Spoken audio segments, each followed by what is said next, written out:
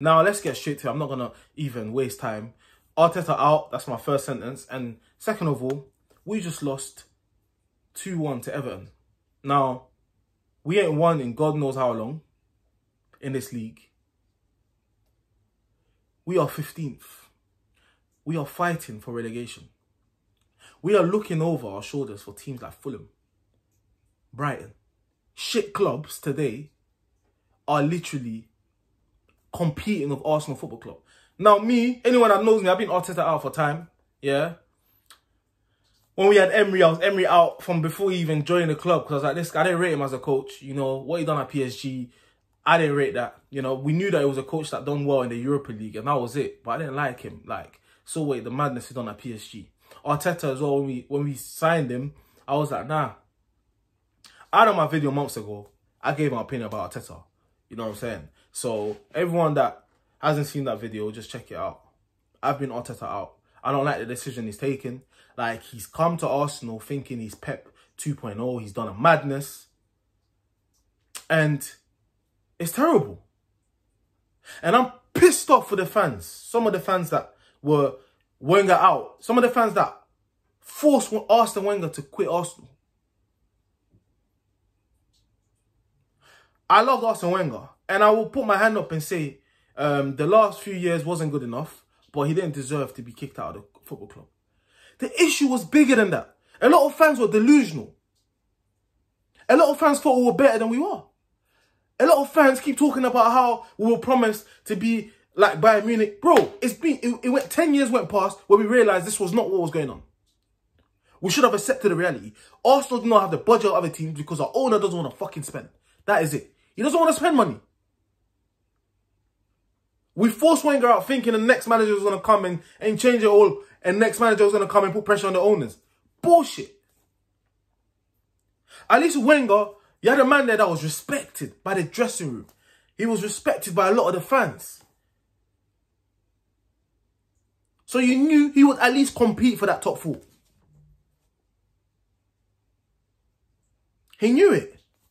A lot of people now are feeling kind of guilty.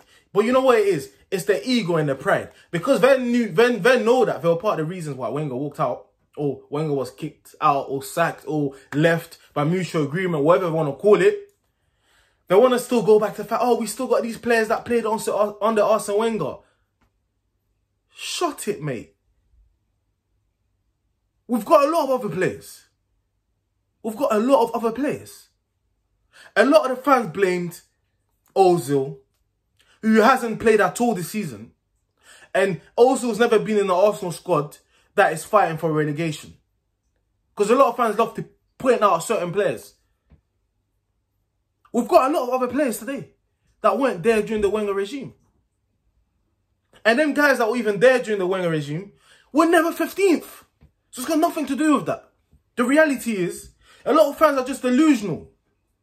They don't want to accept our owner is the guy that doesn't want to spend. He doesn't want to spend. So what we need is just a coach with experience, a coach that is respected, a coach that knows how to motivate his players, so that we continue being that team that fights for top 4, mate. That's what we need to come to reality. That's what it will be. We will never have an owner that's going to spend that much unless this guy sells Arsenal, which he's not going to do because he's obviously profiting from what we've been achieving.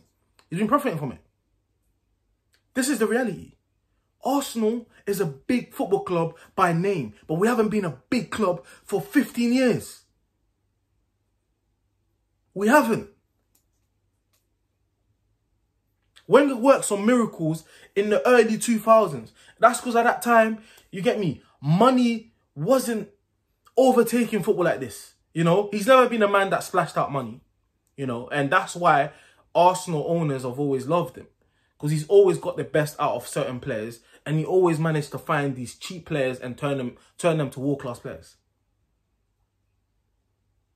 Like, that's just what it is, you know? And that's the people at the top. But I'm angry because these guys that were blaming Wenger, blaming Ozil, and they're still trying to blame some of the old players. Like today, there was no Bellerin. No Bellerin today. There's no Bellerin to blame today. No Ozil to blame. No Xhaka to blame. All those people that are apparently from the Wenger regime, they weren't there. They weren't there. Apart from who? Maybe Holden.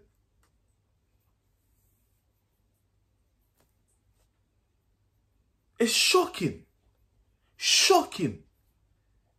We are shit. And we need to realise that we are not a big club any fucking more. We are a team that is, you know, top 8, top 9 right now. Top 8, top 9.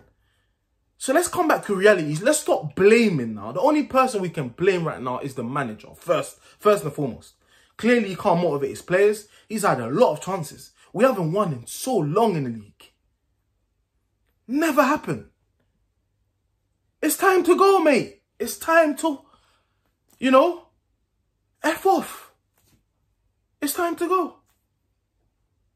It's shit. When he's gone now, we can start now blaming fingers and putting pressure on the owners. That's it. And our next manager needs to be a manager with bag of experience. A manager that's done well at previous clubs.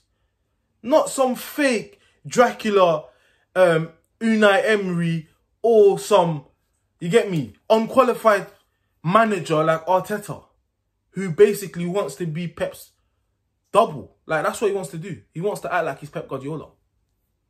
He's not. He's made some shocking decisions. Saliba, Ozil, you know, Pepe, who wasn't good today as well. People like that, he's dented the confidence. He hasn't obviously gone by the same morals with every player. Certain players, he drags them out of the team as soon as they do one thing wrong. Certain players keep playing. Willian started this season, played well one game, and has been terrible all the other games. He insisted on playing him.